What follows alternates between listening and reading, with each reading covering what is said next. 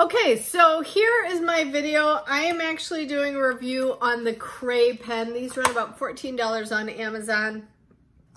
There's the box. It says it's paint on just about any surface. Glass, wood, metal, paper, plastic, and more. Blend colors with ease.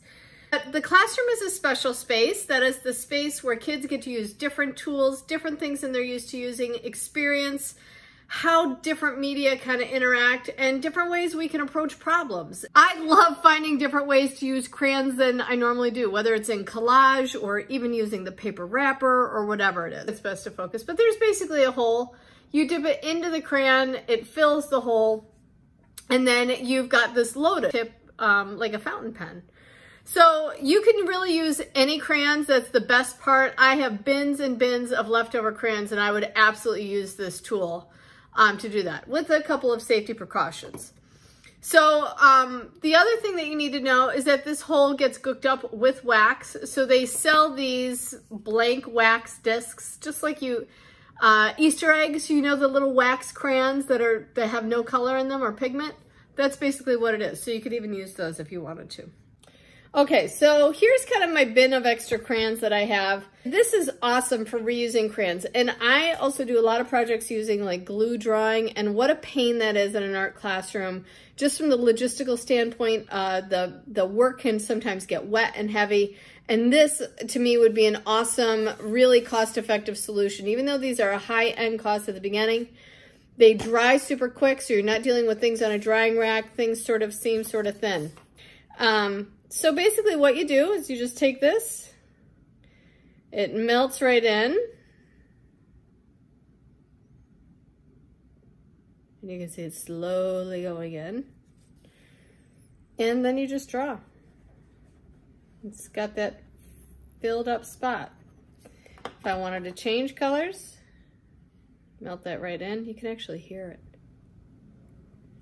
And I could melt that in. Now, if I wanted to blend two colors, since you have that heated tip, you know, just by kind of moving across in little circles, you'll get two blended colors moving into one another, just like you would with coloring. Okay? Now, this does get loaded with wax, but honestly, it's not that big of a deal to go ahead and clean it up. If you were really particular and wanted to make sure you had a clean color every single time, then, you know, by all means, get that clear puck. Taking a look at this, you know, I was experimenting with just like some simple cross hatching. This was the thin tool, filling in and blending, what it's like to dot things. And you know what? This does not come off. I mean, could I take it off? Yeah, I could. I mean, I'm sure if I really worked at it, I could. But it has a really nice texture to it. It's very cool.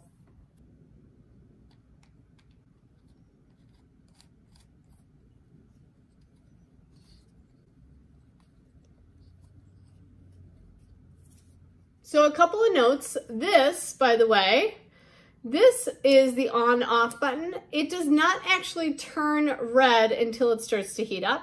So you might think yours is broken at first, but if you give it a minute, it does heat up. Second thing is this cord. I would actually tack these to a table so that it doesn't drop and fall. Maybe like a box top where you could actually thread this through so that everything kind of stays encased, I think would be a really... As a teacher, this would be an awesome tool. I think this is a great way to get rid of leftover crayons. It's an awesome way for students to experiment and explore a different tool and product. Age levels, definitely probably age 9 and above. Depending on the kid, they need to be a good listener. They need to be somebody who's attentive and paying attention.